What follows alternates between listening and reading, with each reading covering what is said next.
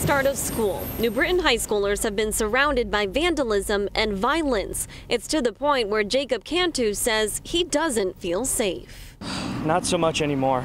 Before, I could walk the halls and not really have to watch my back. Now, after all of this, I feel like I need to be a lot more aware. Fights have been breaking out on and off school property. One student telling us even saw one here in the parking lot, and students are going in the bathroom and vandalizing things. They say it's all inspired by the popular app TikTok and a challenge called Devious Licks. I think it is because of the TikTok. Yeah. It's probably just because I trend.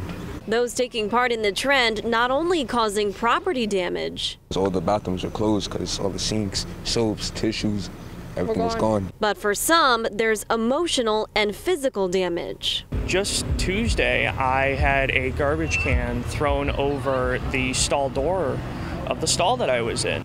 Cantu doesn't think he was a target, just in the wrong place at the wrong time.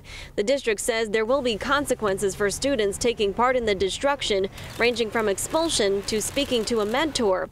In the meantime, the district is using the time off to plan for a better school climate. It's going to be a lot of talking to the students saying, hey, this has to stop. I hope it ends up being more than that. I hope we can still get some learning done rather than trying to instill lessons that, we should have learned when we were in kindergarten.